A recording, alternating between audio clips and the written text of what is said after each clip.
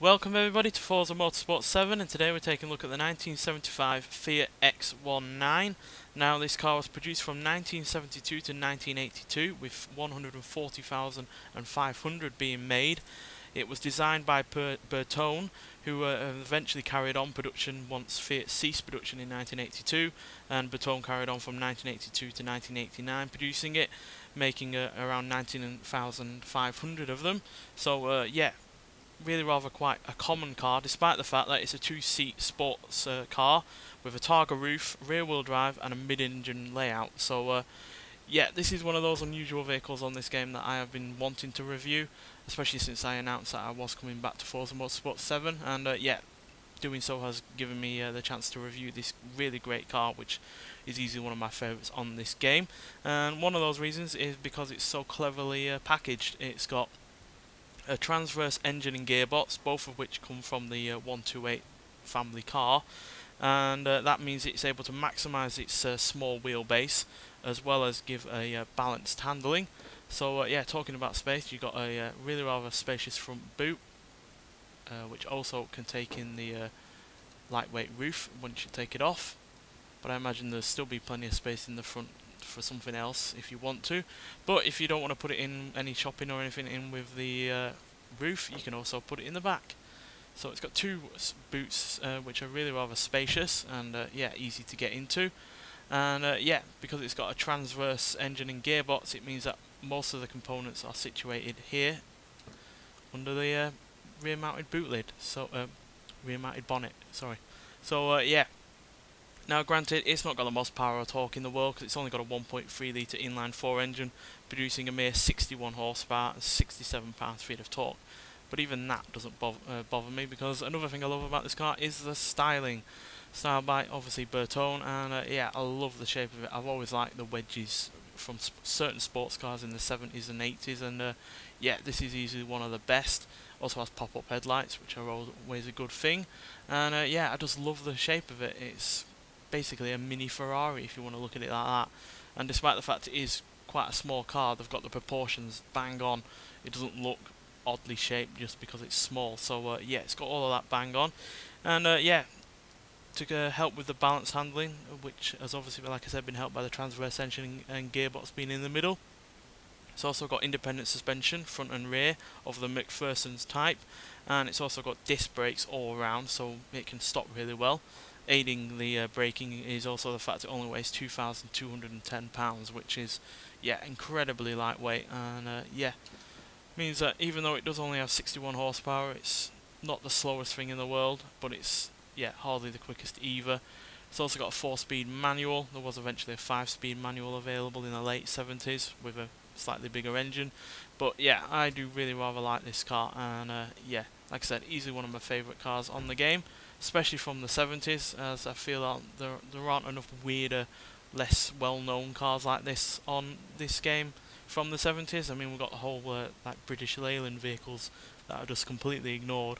So yeah, really wish we had more 70s cars, which is something I'm hoping for in the future, in the next Forza Motorsport game, or even the next Forza Horizon game.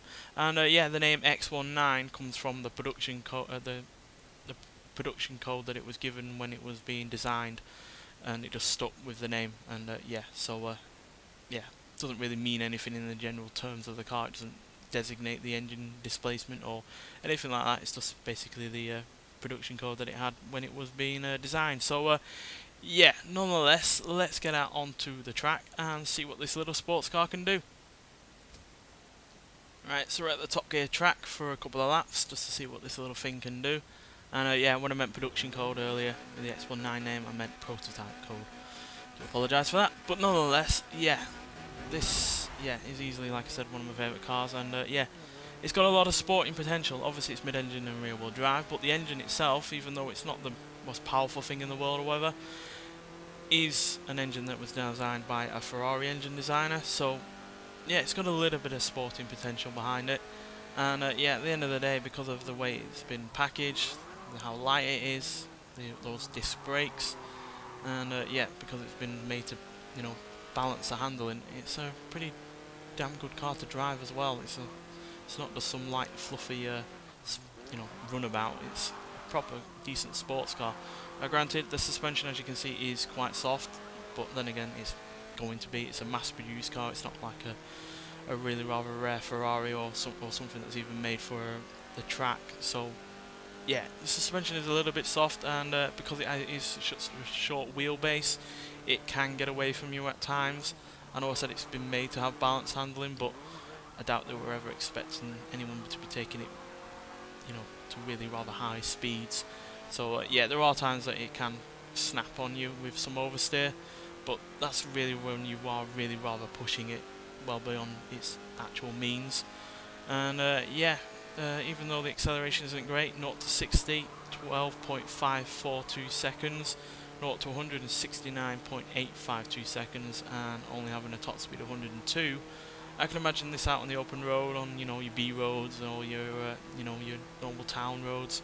It'd be really rather fun to drive, and yeah, certainly will turn heads, because yeah, there's really nothing that's like this today, and certainly wasn't much like this at the kind of price that it was back in the 70s either. Because yeah, to help obviously keep prices down, they use the 128's engine and gearbox, which I'm perfectly fine with, because that means it's more usable on a day-to-day basis, because it's got an engine that's mass produced, but it also means that it keeps it cheap as well. So yeah, it's basically a mini Ferrari in all intents and purposes, which I am perfectly fine with. I know other people will be like, oh, the mini Ferrari, that's just a lesser version of a Ferrari. Well, not really, because Ferrari themselves weren't exactly known for making all of the great cars back in even the 70s or even the 60s. The Dino, for instance, I hate, especially the version that's on this game, and this is a far better sports car than that will ever be, even though this has far less power from a far smaller engine. That car is ugly, it's got a weak engine that I just don't like in that car, and yeah, just isn't any fun to drive, whereas it is fun to drive. Has a nice peppy little engine, really rather quite lightweight, and yeah, just feels very pure. It doesn't feel like it's tried to cater to all people at all times. He even didn't bother with making it big enough for taller people. It's meant for smaller people. Bertone eventually did increase the footwell size so taller people could get in it, but Fiat weren't really bothered about that. They were just designing a car that they wanted to be in a specific way, and I really admire that. Most car companies these days with a two-seater sports car try to stick 2 seats in the back, even if they're blatantly unusable, and Fiat didn't bother with that, and I really do enjoy that, and the fact it's practical in its own right. You've got 2 boots, and it's also versatile. You can take the top off and make it convertible. It's also really good as well. So yeah, cracking vehicle, and yeah, it's a shame that Fiat don't make something that's quite like this. Obviously they have the 124 Spider, which is still a really rather decent sports car, but I would really like them to make a mid-engine rear-wheel drive sports car like this, because yeah, not enough car companies do a lightweight, cheap sports car anymore, and yeah, especially in terms of mid-engine and rear-wheel drive layout. So yeah, would love to see a return to this kind of car, because plenty of cars these days are small and lightweight, so why don't we have a small lightweight sports car anymore that's mid-engine rear-wheel drive and a little bit quick? Just doesn't make sense to me. It just seems like that's a market that's untapped. But I'm glad Fiat did make this car, and I'm really glad that it's in this game, and I do hope it's in future Forza games, because unfortunately it's not in Forza Horizon 4, but I will hopefully it's going to be in the next Forza Motorsport game. So yeah, we can hopefully do more with it. Nonetheless, thanks for watching, and I'll see you in the next one. Bye.